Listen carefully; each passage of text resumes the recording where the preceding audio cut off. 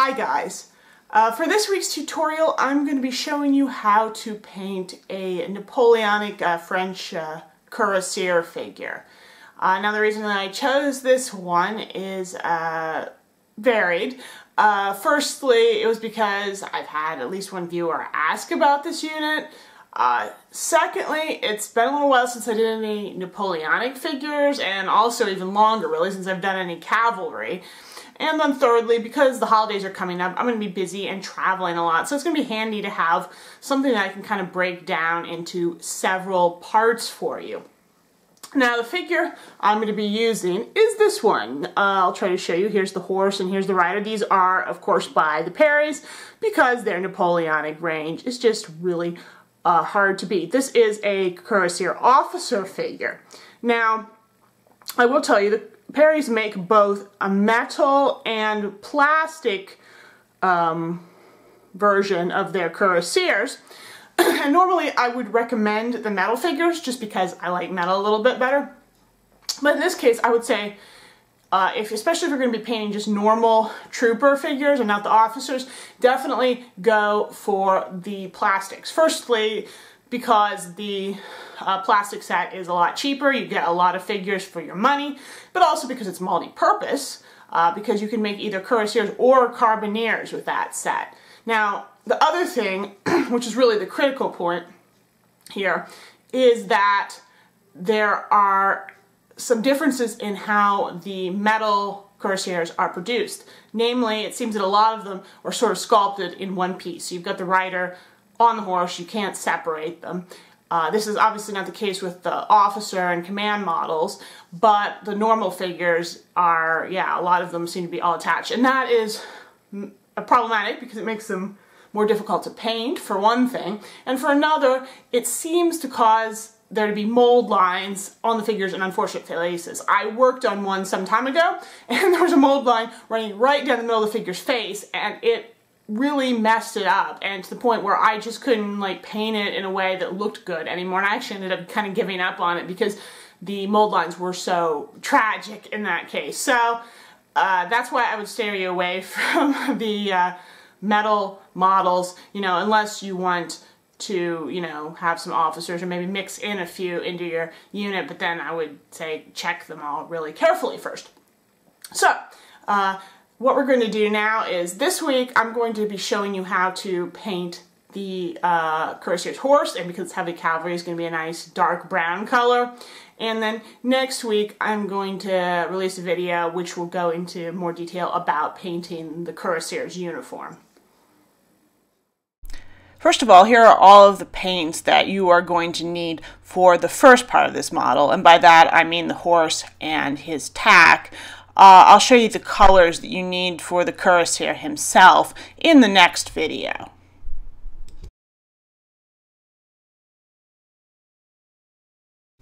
This is not the first time I've painted a brown horse. I did a tutorial earlier on painting a Napoleonic Hussar, and I also gave that unit a brown horse.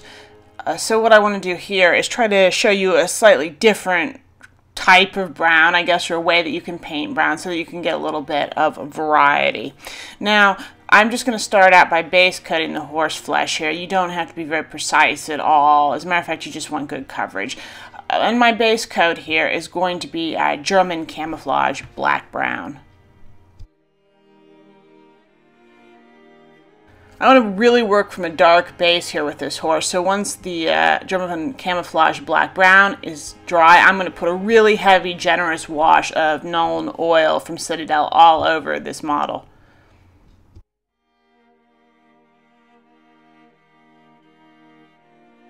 Now I'm going to start highlighting, which is a pretty sort of slow and drawn-out process with horses.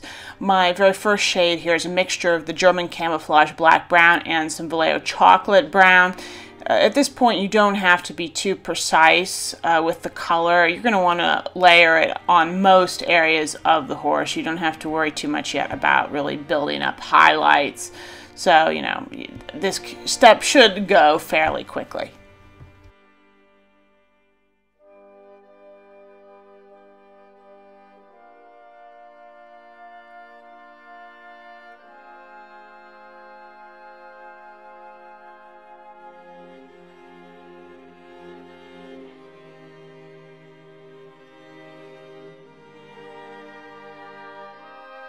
My next highlight level here is going to be pure chocolate brown, and you'll notice I'm getting a little bit more specific with where I apply the paint and trying to sort of gradually define some individual musculature on the horse. You'll notice that the steps that I'm going to be taking with the brown are going to be very gradual. I'm not going to make any really big jumps, just because when you've got big surfaces like this where you've got a blend, it's a lot easier if you make your steps gradual. I mean, it's true, it'll take you somewhat longer because you have to apply maybe more layers, but on the other hand, when you have to blend two colors that are very different from one another together, that also arguably takes a really long time and is in many ways, I'd say, harder and more frustrating. So I prefer to do it this way with just lots of kind of more subtle colors layered over one another.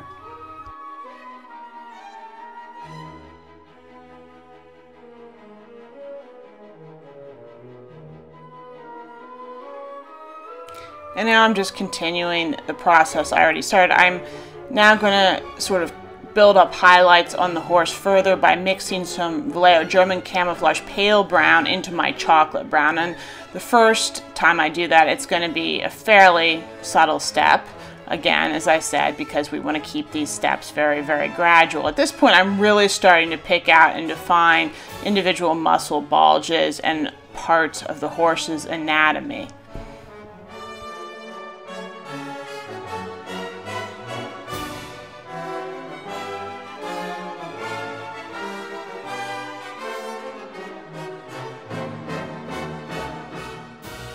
And here I've just made an even lighter shade with even more of the German camouflage pale brown in it.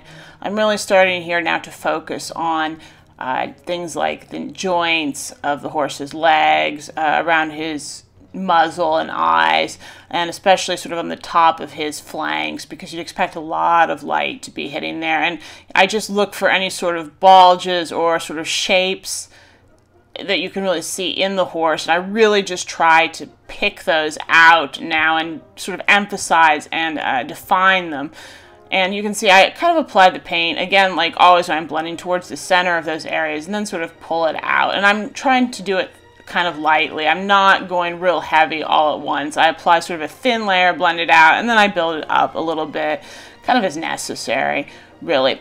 As I sort of said earlier, it's easier to apply lots of thin, gradual layers and build them up. It's also something that's particularly critical, I should say, on a horse figure like this one, because sort of, I think horse flesh looks best when you get a subtle buildup of color on it. You don't want really harsh, hard contrasts going on, because it's not pretty. You just really need to blend everything out and make sure that you get these very sort of nice, soft transitions. So that's really another reason why that whole very sort of slow layering process is really particularly critical when you're painting animals.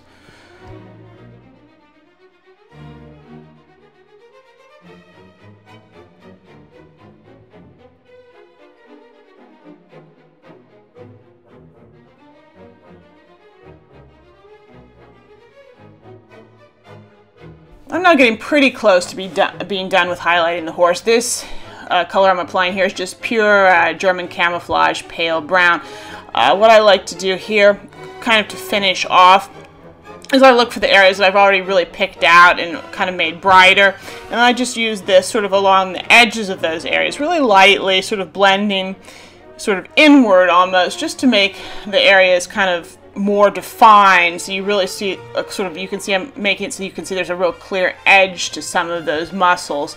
And this is also the point where you can use these light paints too to kind of make a horse look a little bit shiny, because short-haired horses like this that are well groomed and healthy, they tend to gleam a little bit. Light will catch their coats and they'll kind of shine, and then you'll see that especially in areas where they've got like bulging muscles. So you can kind of use those these light colors, I should say, to really try to do that a little bit, just in some, you know, areas that you select. You don't want to do it everywhere, but, you know, just by accenting the areas where light is hitting and kind of you know, building it up extra bright, you can kind of get that shiny effect.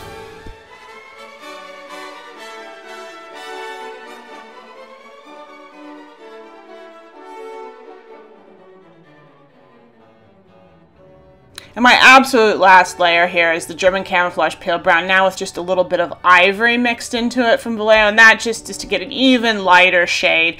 And this is really being used very sparingly. This is really an edge highlight, just doing what I was doing before. Really, in this case, it's really to emphasize that sort of shine, especially on the flanks and on the really, you know, the muscles and the legs, and just really put a super emphasis on those areas.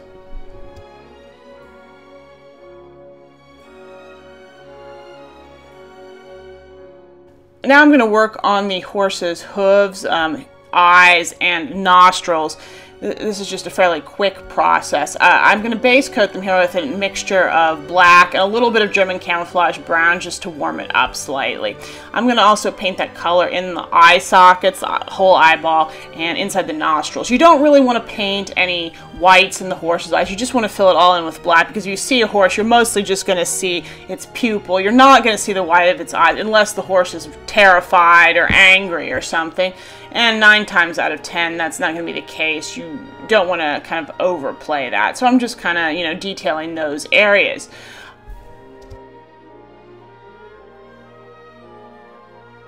I'm then going to do just a little bit of quick highlighting on the hooves here, and I'm going to do that just by taking a little bit of ivory and mixing it into that shade I already created, and just creating a couple of highlight levels, which I'm going to apply sort of very gradually, sort of along the edges of the hoofs, and try to leave it so there's a clear dark band between sort of the base of the hoofs and sort of the area where they meet with the legs. And you can, you know, you can make an extra high highlight here if you want, and sort of get some little slight shine on the hooves here and there if you like. I'm also going to take some of the ivory while I've got it out here, and I'm just going to use it to make a tiny little dot in the horse's eyes, which will kind of serve as a reflection and just kind of really bring them to life, so they don't, the horse doesn't look dull and dead. You can really potentially go crazy painting a horse's mane and tail, because there's just all this sort of hair sculpted in there, and if you try to paint every single strand, you'll drive yourself nuts. I mean, don't get me wrong, I'm sure if you did it well, you could get good results, but I'm just not interested in that 9 times out of 10. So my approach here is to apply sort of a light overbrush to the sort of mane and tail. First using German Camouflage Black Brown, and then following up with chocolate brown in the areas where I kind of expect light to be hitting.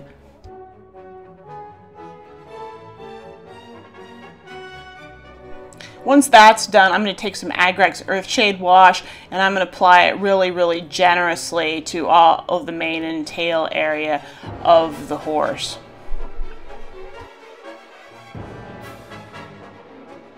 Now that normally will take a while to dry, so I kind of sped it up here with my hair dryer. But once it is dry, then you can go back in with another wash layer, and I'm using Nuln Oil now. And I'm not going to apply that all over the mane and tail this time. I'm only going to apply it in areas where I want to emphasize sort of shadow. So really sort of underneath the base of the tail, for example, you can see I'm putting it, and sort of at the base of the mane. You can build up a couple layers here as you like. Then once that's dry, that's pretty much all I'm going to do. I did go back with some chocolate brown very, very lightly on my brush. Just very subtle, very light overbrushing, just at the very sort of top of the tail, just to add a little bit of extra highlight where the sort of light would be hitting it. Now this next step you don't necessarily have to do, it's kind of up to you, but I wanted to do it kind of just to make the horse a little bit more interesting. As you know, horses often will have socks on their feet. You'll see white ones, you'll also see black ones, and I noticed on dark brown horses like this, they are often going to be black socks. The way I approached this was to take some black paint, and I feigned it down quite a bit, more than I normally would, so that it's extra transparent. So you can see when I apply it, it doesn't even really give immediate good coverage to the legs. I want a little transparency. I want a little of the brown showing through, and I want more importantly, for it to be able to blend more sort of, or transition more easily in the edge where it kind of changes between the black and brown. So once I put one layer on, I can then just kind of go back in with more black and sort of strengthen the color where it needs to be darker. And then I'm going to use a little bit of chocolate brown here, and I'm going to sort of mix that in around the edges, and that just is again to help sort of smooth the transition between sort of the black socks and the lighter brown of the rest of the horse's skin. You can even mix in some lighter brown too if you feel like you need to get a little bit of a better transition. Once I'm done with that, I'm going to use some German gray here, and I'm going to just start highlighting the black socks area of the legs. And I would do this how I would normally highlight any black or gray. So I'm just, like I did with sort of the brown areas of the horse, I'm emphasizing the same parts, but now I'm just using grays instead. And these are fairly small areas, so it shouldn't take you too long. And a lot of them are sort of on the inner legs too. So again, they don't need as much attention. I used the ivory again to lighten my German gray after I had put the first layer on, and then I just applied some extra sort of highlights to areas where I really wanted some emphasis at following the same rules really as with the brown. I didn't apply quite so many layers or go into quite as much detail as I did before, just because these areas are so much smaller and you're not going to notice it quite as much.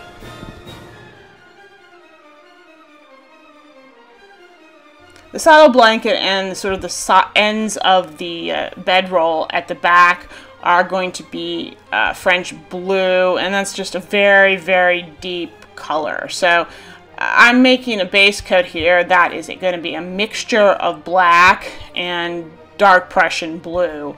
And then I'm going to go right back in after that with a slightly lighter shade and start highlighting. And I'm going to continue progressively highlighting even further, first with just pure dark Prussian blue, and then building it up gradually, first with a mixture of dark Prussian blue and just pure blue from Vallejo, and then finishing off finally with just blue by itself. And you may think, well, dark Prussian blue or blue are really way, way, way too light of colors for painting that French uniform. And you'd be right, but, or normally you'd be right, I should say, but when you're building them up over an almost black base like this and you're applying them in really thin layers, you're not going to get that immediate brilliant blue color, and you can sort of use them to sort of subtly get some highlight tones on the blue without really making it too brilliant. Now I'm going to straight up admit here that I've kind of let myself in for some extra trouble here because I'm painting an officer figure.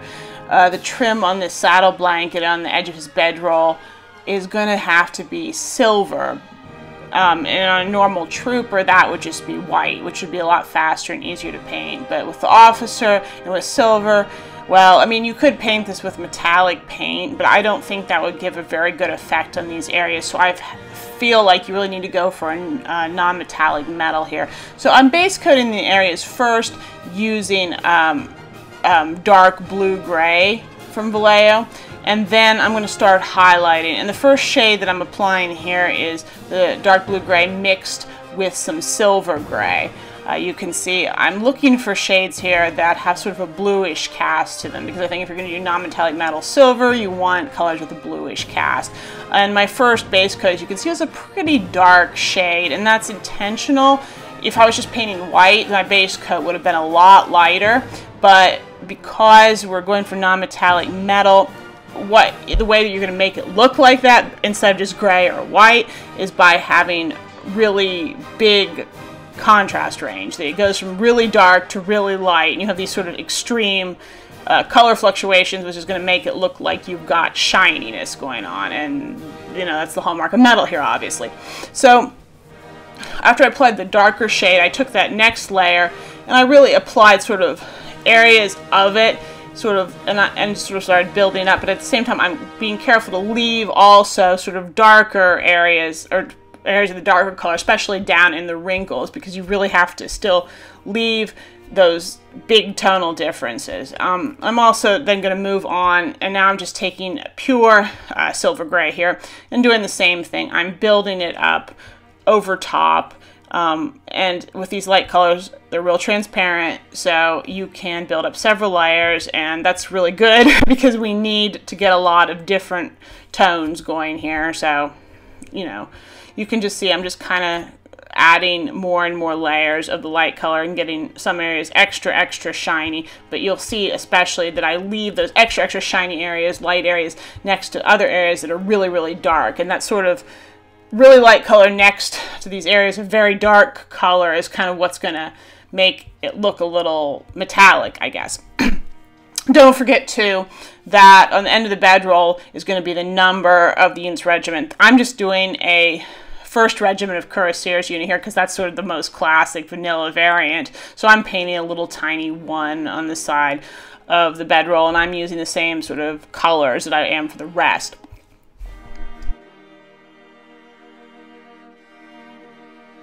As you might guess, my last highlight shade on the sort of silver areas is just going to be pure white. And like I did with the gray shades, I'm building it up in a little bit. But this is the real key, of course, to getting it to really look super shiny. So you should try to apply the white in real moderation here. If you apply too much of it and go too strong or heavy on the white, you're going to ruin your sort of shiny effect because you're going to lose the extreme contrast between this really white shade and the really dark beige shade. So you should think about applying the white as a thin edge highlight where sort of you would expect light to be hitting and sort of bouncing off, sort of like the edges of the trim, for example, and just sort of in the middle in a very small amount of any sort of areas where you were already really building up a lot of bright. Well, that was a real pain in the butt. I'm sorry I maybe couldn't explain it to you better. It really is very difficult to walk people through painting on metallic metal. You just kind of have to try it out and hopefully look at what I'm doing. Now we've got some other white areas in this model we have to deal with because sort of that fur cover on his saddle is also white. I'm trying to use different shades here to differentiate it a little bit from the non-metallic metal trim. So here I've got some sky gray, and I'm going to base coat the fur with that. And I'm also going to use it to base coat that little blanket that's folded over the top of his bedroll.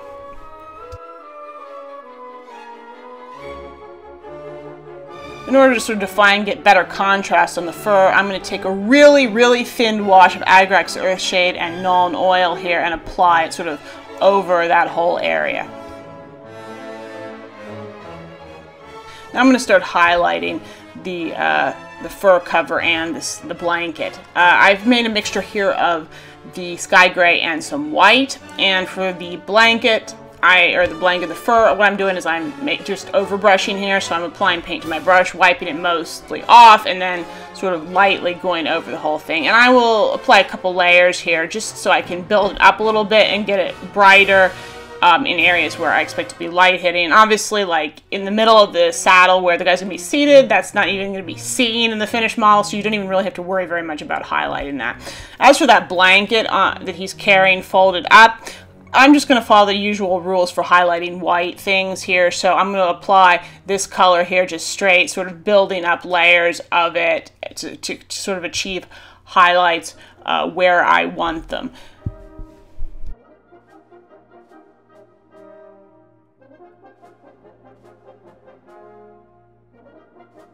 And obviously we're not quite done because now I'm going back in with just pure white and continuing the highlighting process.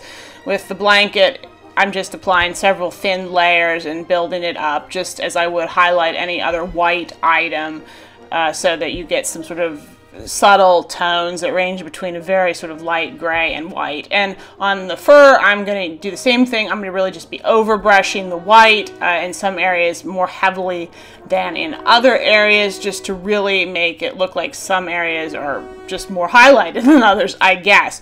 The downside to doing this is if you go real heavy in some areas, you are going to lose some of that detail we got from the wash. But don't worry too awful much about that. It is something you can kind of go back and correct.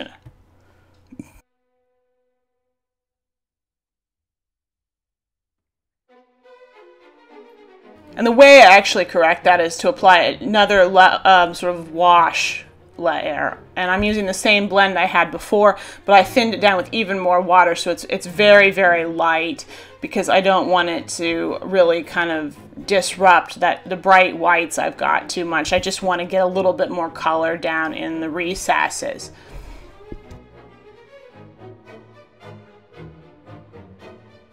Now we're really at the point where we can sort of really start pulling the model together and cleaning up some of the areas that are making this thing look unfinished. So what we've got to deal with now is the saddle blanket has sort of red fringed trim on it, and there's also sort of a red stripe or sort of patch that's sort of sewn into the blanket there. I'm base coating all those areas here just using Vallejo black red.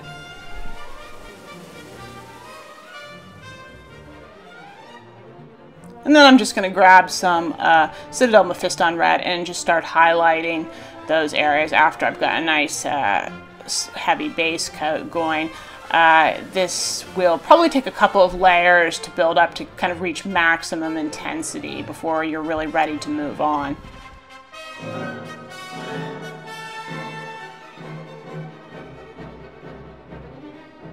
And I do follow up here with a final highlight here, a Citadel Evil Sun Scarlet, and I do just the same thing I did before with the Mephiston red. I'm going back over those areas and applying several thin layers and just getting nice, bright, intense red where I want it.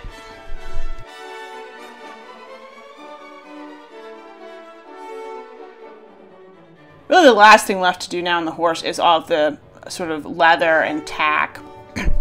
I'm just going to start out by base coating all those areas with just black, because on this particular unit all of the straps and stuff were black leather. There's a lot of different pieces on the horse that need to be taken care of, so make sure you do remember all of them.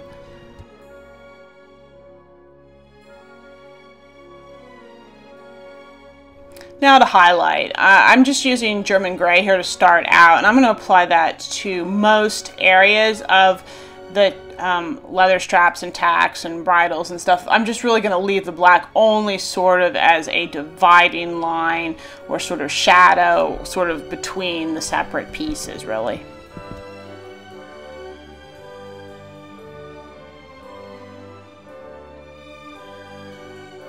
I'm then going to continue my highlighting by mixing a little bit of the sky gray into my German gray. Not too much. You want these steps to be gradual so that it's easier to do.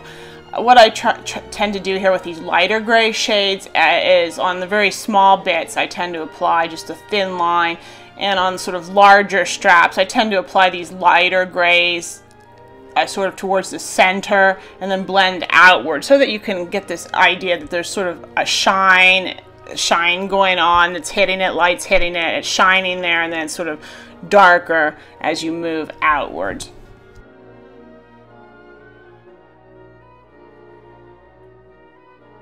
You can really apply as many highlight steps here as you like, but you know, I advise you to limit it to something reasonable. I am going to kind of go ahead after this and make one final highlight for the leather, because I don't really like to get too shiny looking, and you can see I've made a fairly reasonable sort of medium gray tone, and I'm going to use this as an edge highlight, because even though it doesn't look that light, when you put it on top of this really dark black, dark gray that we've got, it's going to look pretty extreme. So what I'm mostly going to do is sort of run it along the edges of all of the straps and stuff, just really thinly to further emphasize them, make it look like there's this little extra shine on the edge pieces. And also you can, in the middle of any areas you're kind of trying to build up and look like you've got a lot of light hitting, you want to look like there's a shiny effect going on there, you can build up a little tiny bit there in the middle and kind of blend it out just to emphasize that a little bit more.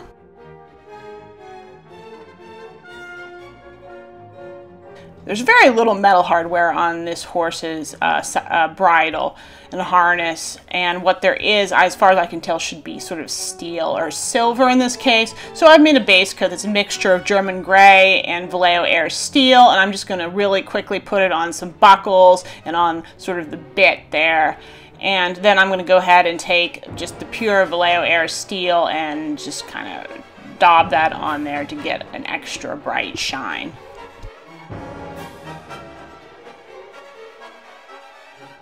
Okay, so here's our finished French Napoleonic Cuirassier's horse. And yes, this whole video, we just painted one horse, and it took quite a while. I guess that emphasizes just how long cavalry can take to paint well, and more specifically, how long it takes to paint French Napoleonic cavalry well. And you'll notice we used an awful lot of colors for something that seems fairly straightforward. And yeah, again, you want to do a good job, it isn't going to be quite so simple as you might think.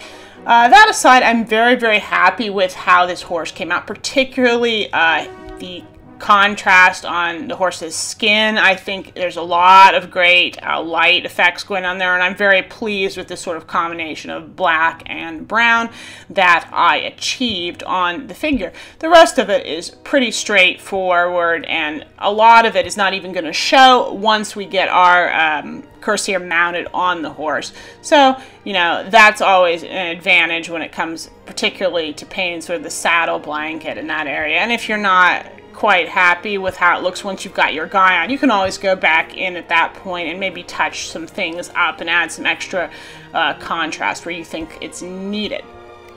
So I hope you enjoyed this video. As always, please leave me comments, share it with friends, like it, of course, and subscribe to my channel if you have not gotten a chance to do so already.